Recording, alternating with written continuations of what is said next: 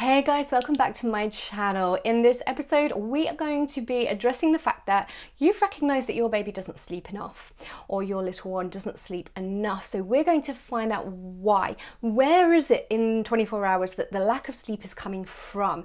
Because understanding this is key. So stick around, we're going to delve right in.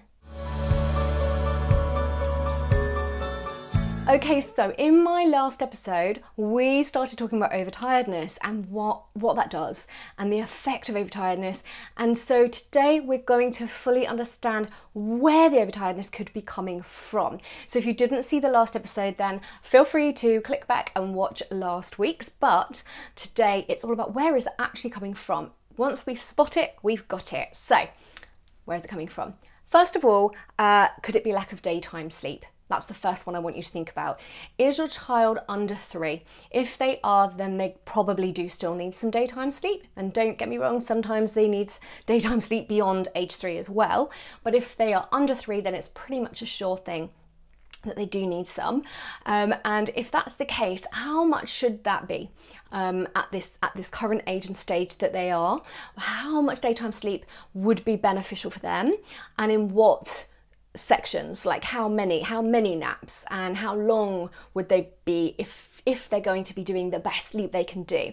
So if we can understand that, we can then understand whether they're getting enough or not, and that immediately gives us a fixing point. Like, okay, my 2-year-old, let's say, is having a half an hour nap in the day.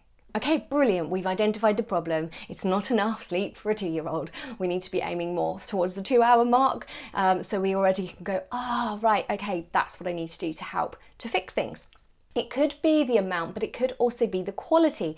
So you might think, oh no, my child gets loads of sleep. They get the exact amount that they need for their age and stage. But if the quality of that sleep isn't great, that could be the problem. It could be the timing as well. So what if they're getting the quantity overall, but the quality is poor and it's in little snatched naps of light sleep, and perhaps in their case it's not restorative enough, and the quality of sleep is down. Also, motion sleep, so the sleep that you have on the go in the pushchair or the car or on the move, motion sleep often won't give the same quality of sleep as a proper sleep space and ideal sleep environment. It can, but often it doesn't. So that could be the key and the thing that is causing your little one to be overtired. So these are all things that you can look at and explore to spot it with your little one. Where's that overtiredness coming from? Now, I mentioned timing. The other thing with timing to look at is if they're awake for too long between sleeps. So sometimes people will tell me, yep, they're getting enough sleep, and they're getting enough. So perhaps let's go back to our 2-year-old. Perhaps they're getting maybe nearly 2 hours every day, and it's brilliant, but they're taking that a bit late in the day.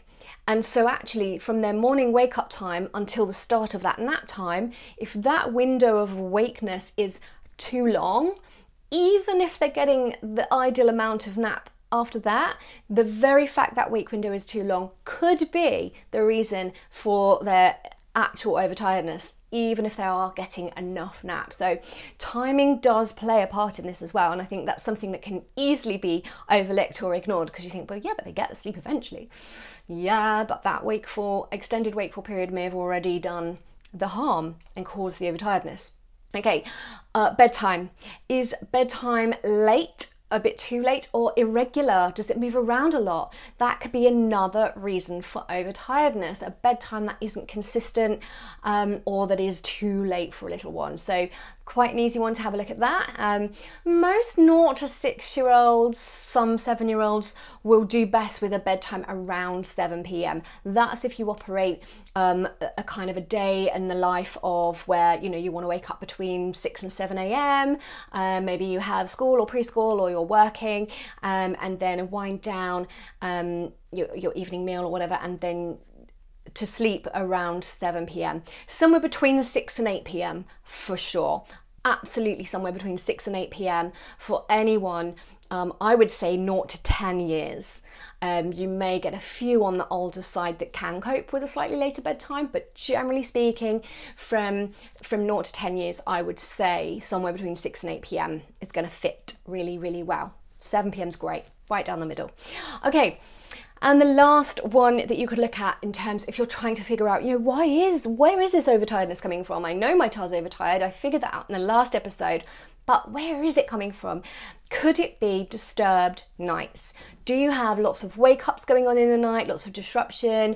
Are they up and down? Are they, are they disturbed? Are they having wakeful periods in the night? That in itself is going to cause overtiredness, because not only do they lose those bits of sleep when they wake up, but the very fact that they're having them means that the sleep cycles are not thorough and they're not nourishing. We cycle through our sleep like this, and if they're spending a lot of time up here, they're not getting their deep nourishing sleep and having that restorative effect. So it could be the disturbed nights. Okay, so have a think about those, see which it could be for you, and if this has helped you go, oh yes, it's that, then brilliant, because you can then move on into my next episode where I'm going to be sharing with you how to actually fix that, how to get them to sleep more.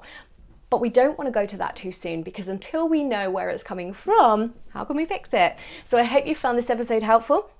I'll see you in the next episode. In the meantime, I hope you really do sleep easy. Thanks so much for watching. If you've liked anything about this episode, then please leave a comment below and hit subscribe for more episodes like this. If any of your friends would benefit from seeing this video, then please do share it with them using #TheSleepNanny. And we look forward to seeing you again real soon.